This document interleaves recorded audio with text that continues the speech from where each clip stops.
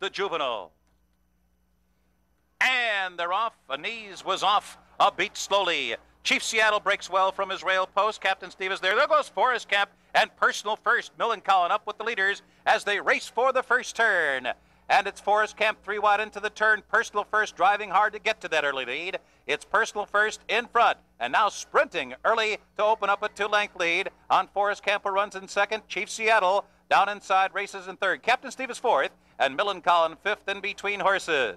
Then it's High Yield who rides the rails in sixth position. Hugh Hefner 3 wide around the first turn. He's moving up from seventh. Kiss a Native asks for a bit more run. He's eighth and in between horses now.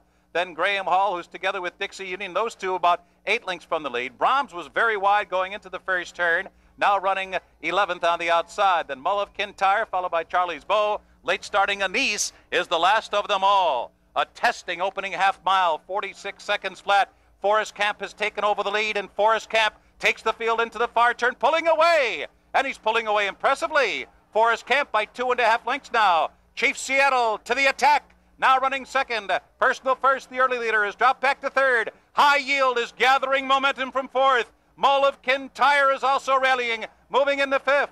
Then farther back, it's Kiss a Native, Dixie Union on the outside, and Anise, who's about 8 lengths behind as the field turns for home. And here comes High Yield roaring up the outside, along with Chief Seattle. Forest Camp grudgingly gives way third. Mull of Kintyre is fourth, and Anise is rocketing down the center of the track. Here comes Anise, and he's going to blow by them all. He passed 13 horses to win the Breeders' Cup Juvenile.